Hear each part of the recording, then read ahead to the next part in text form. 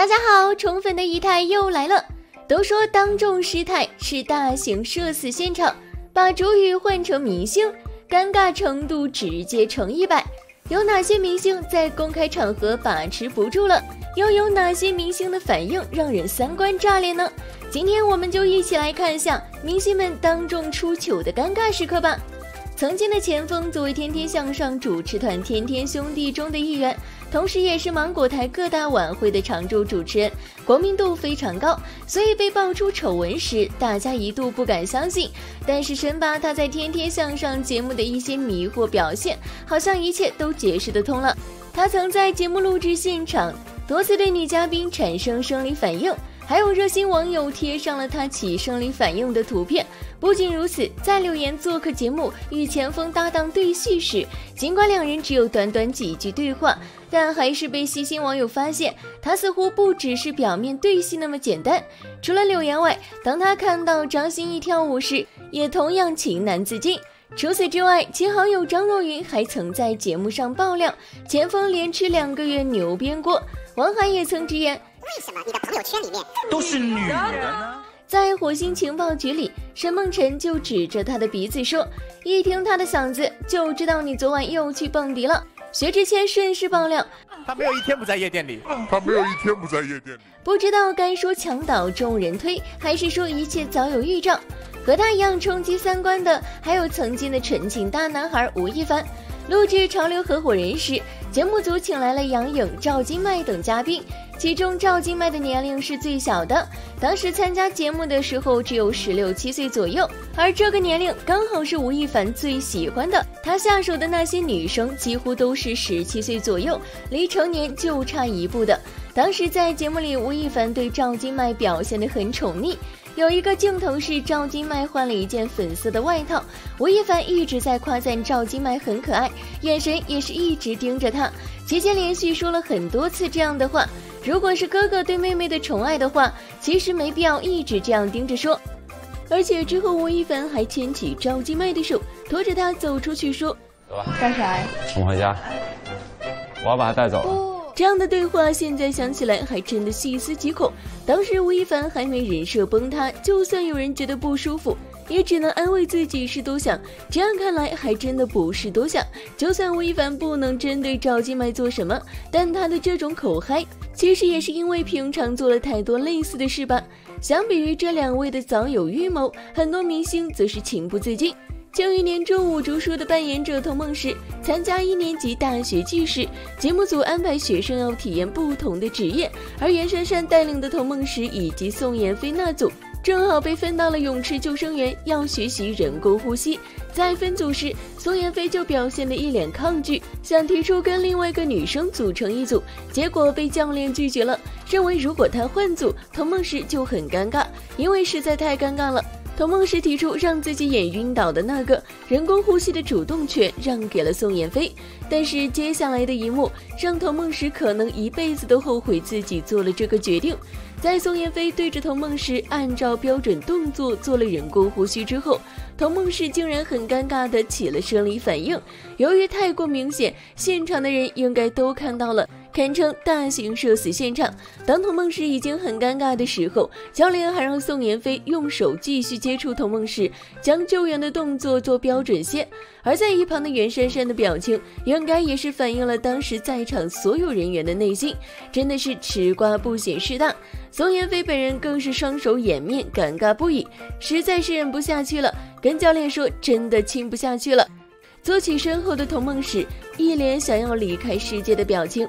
韩庚就更尴尬了。2009年11月14日，在康熙盛典巡回演唱会杭州站上，主持人小 S 在现场和男嘉宾聊天。在韩庚出场时，小 S 帮韩庚整理领带、腰带等道具，伺候的同时做出挑逗动作，韩庚当场就把持不住了，只能说小 S 的魅力实在太大了。不仅韩庚，陈小春在香港拉阔演奏厅演唱会上也被自己的身体出卖了。他先与陈慧琳对唱大跳贴身热舞后，陈小春又与穿着性感比基尼上衣的舞者跳起贴身辣舞，还玩人肉三明治。磨蹭之间，他竟起了生理反应。最后陈小春不停地喝水，再将水泼向台下，试图用这样的动作来缓解自己的尴尬，这应该称得上是大型社死现场了吧。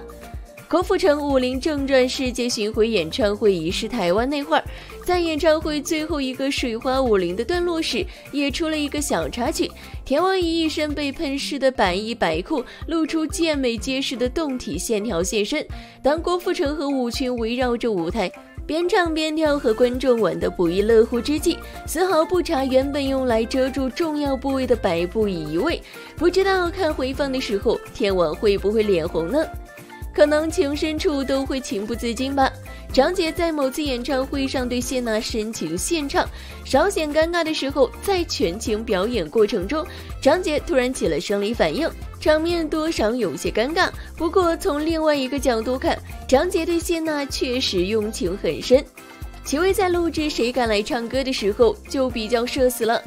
在节目中，为了表现出自己女友力爆棚，他决定徒手抱起一旁的大张伟。只见齐薇一个公主抱，左手搂住大张伟的腰，右手抓住一条腿，突然晃了一下，抓住了大张伟的要害，现场瞬间沸腾了。齐薇也是尴尬到无地自容，大张伟更是做出了夸张的表情。主持人还搂着大张伟唱了一句“我是一只小小鸟”，大家真的是看热闹不嫌事大。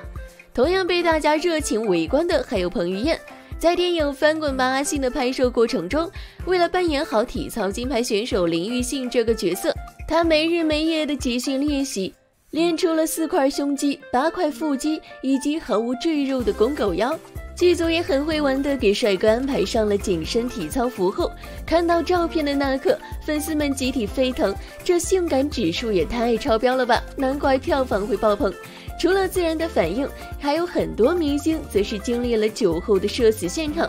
杨坤喝醉后就被人拍到，先是走到一位长发美女跟前，十分亲密地拥抱了对方，还脸贴脸说悄悄话。松开时，杨坤还亲了一下对方的额头。随后，杨坤又走到另一位美女身边，搂着人家的腰，拍了拍对方的臀部，再次脸贴脸。最后，杨坤带着第3位美女上车离开。其实喝醉酒干出丢人的事的明星着实不少，光杨坤就干了好几回。上一次是他喝醉酒直播，在直播间骂起了网红歌曲《惊雷》，这不是一首歌，太难听，知道吗？太难听。没想到后来惊雷原唱者回应了杨坤，对方倒显得很平静，说杨老师只是喝醉了，这事儿快点过去吧。比起杨坤，曾志伟玩得更开。有一次在刘嘉玲的寿宴上，曾志伟喝醉了，竟然去动曾华倩的裤子，曾华倩羞愧万分，直接大耳刮子呼了他一巴掌。成龙有一次以嘉宾身份参加李宗盛在香港的演唱会，但是当时他喝醉了，结果他在舞台上大闹，还和台下观众互怼，观众也很急眼，说要把成龙赶下台。曾经演过哪吒的陈浩民演得也很棒，人长得也帅，但是有一次他醉酒后非礼女演员陈嘉恒，这件事传得沸沸扬扬，最后陈浩民带着怀孕的老婆声泪俱下公开道歉，这件事才逐渐平息。最后这个就比较有味道了，跑男常驻嘉宾郑恺在节目中常常能给我们带来不少欢声笑语，可能他本人也万万没想到自己会一屁成名。在兄弟都在自己翘臀后方弯下腰抓起杠铃的郑恺没能憋住一个屁，巨大的响声，浓郁的味道吓坏了一旁的邓超。在郑恺正后方坐着的王宝强、李晨捂鼻狂笑不止，悠闲的喝着水的欧弟直接喷了出来，那画面太美，简直是不敢看呢。郑恺本人放了一个屁后也不好意思的脸红起来，尴尬又害羞的表情迷倒了一众女粉丝。就是这个屁放得恰如其分，让郑恺获封年度好声音总冠军，不仅挤上了头条，微博更是一夜涨了8万粉。其实在节目中放屁并非郑恺首创，早在康熙来了节目中，小 S 就经常放屁被蔡康永吐槽，或许正是因为她真性情的表现，才有了今日综艺女王的地位吧。对于这些当众事态的名场面，你觉得哪个最难接受呢？欢迎在评论区留言告诉一泰哦。好了，今天的视频就到这里了。如果喜欢四一泰的视频，就请多多订阅和关注，四一泰每天都会更新精彩内容哦。